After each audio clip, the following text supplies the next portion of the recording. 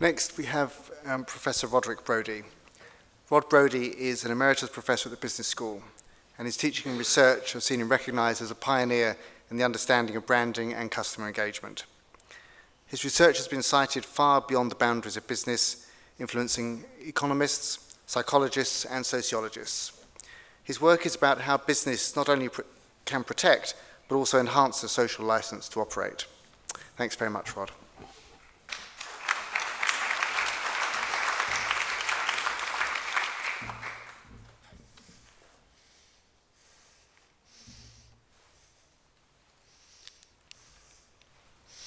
Oh, thank you for inviting me. I was always fascinated with the potential of business. And as a 10-year-old schoolboy, I set up a cinema for children in our garage. And this was before TV. This is the 1950s. And our house was very close to the local primary school, and the cinema operated after school. It was a complex activity. Two friends had 8mm projectors. I hired films. We reconfigured the garage into a cinema. There was a charge for entry, and we had sweets at half time. I learned early on that markets were complex. Much later, after graduating in economics, I found myself as an academic in the discipline of marketing.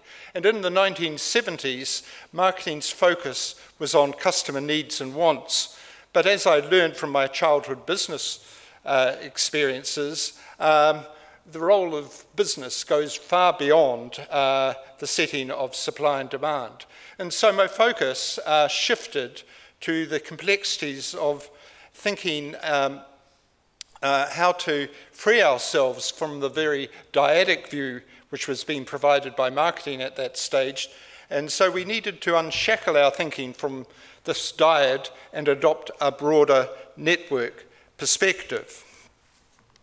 And so in order to develop this network perspective, there's a lot going on, and especially since the 1990s, and there has been digital transformation with the emergence of the internet and social media, each having major impacts and on business practice. And in particular, perhaps the broader societal transformation that is taking place since then. And we see new ways of organising business and the need for more agile ways to respond to increasing uncertainty arising from faster changes in culture and society.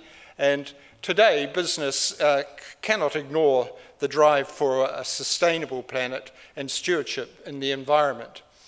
And working with collaborators across the globe, we've adopted a systemic network perspective.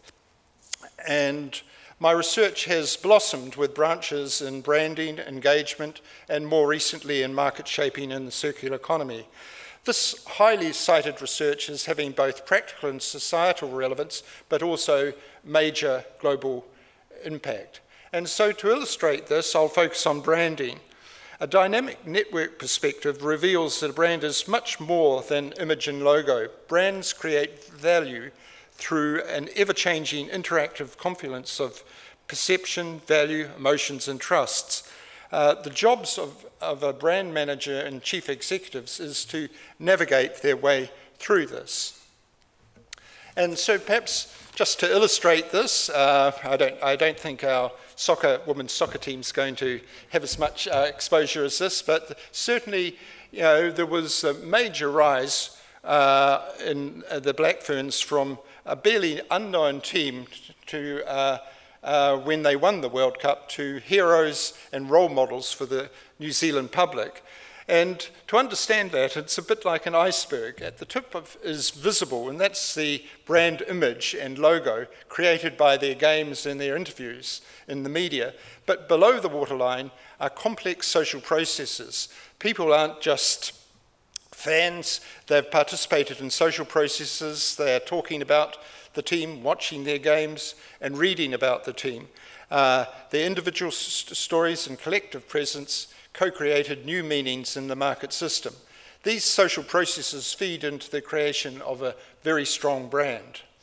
And in our paper, Emergence of Brand Meaning in Social Systems, we develop a framework to investigate the social and cultural meanings. The framework shows how brand meanings evolve at different levels of a brand service ecosystem.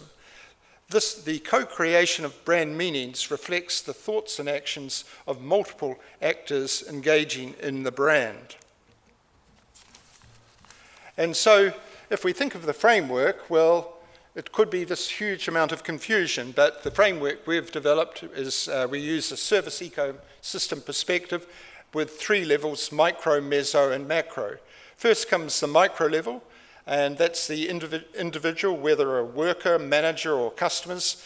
Brand identity is shaped by individual needs and wants.